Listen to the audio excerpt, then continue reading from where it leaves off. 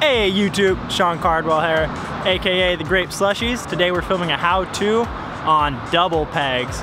So this is a great trick. I mean, obviously you need pegs if you're gonna do it, but it adds a whole new level of riding and creativity if you have pegs on your scooter. Not that not riding pegs is a bad thing, but I personally love to have pegs, just get more of that BMX style and all those BMX tricks.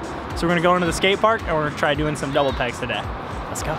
We're first just gonna give you a hands-on, show exactly what we mean by a double peg grind.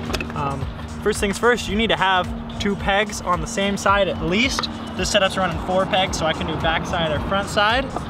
Right now, we're just doing a double peg, AKA a 50-50 if you have no pegs. So what that is you're gonna be literally on both pegs, a double peg. Your back peg is on the coping, and your front peg is on the coping. You can do this to a stall.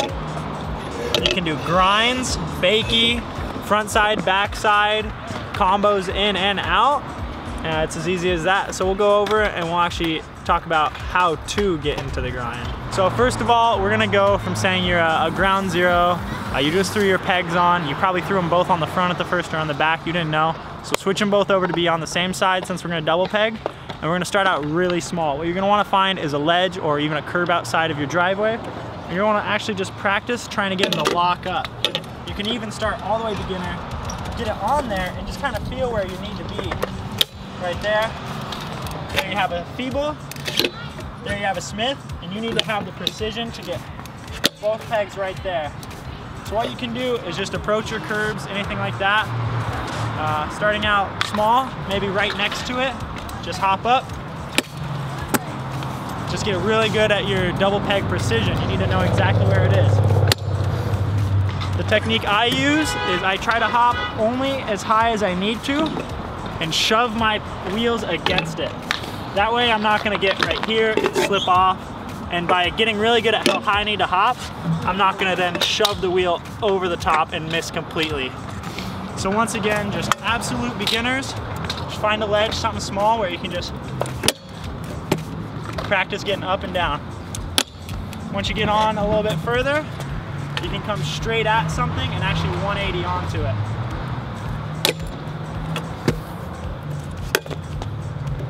I'm a little cramped over here, but you can see just the precision of just jumping straight to it, landing directly with both pegs locked on.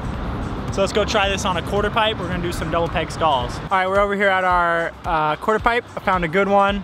I would prefer if it actually had coping on it, a little easier to stall on, but this will work good. For a beginner, it might be a little bit hard to lock on this, so hopefully you have a quarter pipe that has coping. You're gonna want to find one a good comfortable height, nothing too scary. This one's about 3.5, 4 feet. That's probably about 4 feet. It's really good to start learning. If you fall, you're only falling 4 feet. You don't get hurt too bad. First things first, you're gonna wanna be pretty good at your basic stalls. That's your feeble stall, your board stall. Practice those first because the double peg is going to need a lot more precision. If you can't feeble stall consistently, that's your first step. So when we're riding at the quarter pipe, just have a good solid speed, the same amount you would to do a feeble stall. Turn a little bit more and line up the pegs. For your first couple, let's keep that foot off to the side just as like a safety brake. Once you're getting good at those, you should definitely practice dropping in from your double peg. So what you're gonna wanna do there is maybe just start already in the double peg stall. You don't have to jump into it. Jump a little bit, bunny hop, look down towards the ramp. Your shoulder will lead where you go. Lean in.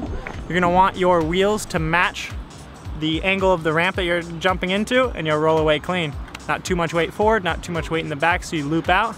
Same way you would do a drop in from a feeble. Also a good thing is bend the knees. The lower your center of gravity is, the less you're gonna tip forward or tip back. All right, we're gonna go ahead and actually commit to our double peg stall. If you're a little nervous, go back to your step 1 and practice locking in before you jump up to this. And just commit, go up at the proper speed you would do to a feeble.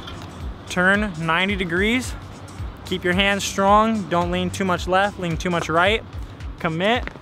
Once you've locked in, no need to hold it for super long for your first couple.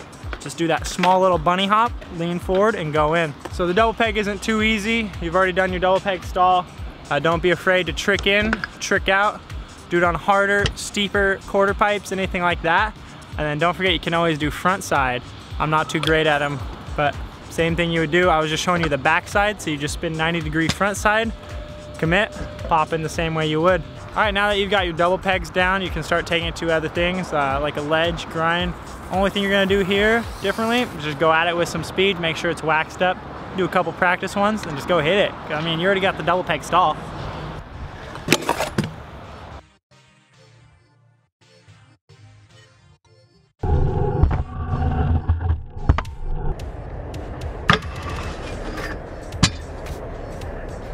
All right, guys, that's how you double peg. I mean, not too hard, just commit, line it up, and practice, practice, practice. We showed you some techniques to kind of get used to it before you start doing it on ledges or quarter pipes. So make sure to practice those. You can even practice them in your driveway. Keep an eye out for our next installment. If double pegs are a little bit too easy for you, we're gonna be doing how to ice peg. So that's the next step up from a double peg, is you're just gonna be on one peg in the back. That's gonna be super sweet. So stay tuned next time, guys. As always, like, subscribe, and talk about your favorite part of the video.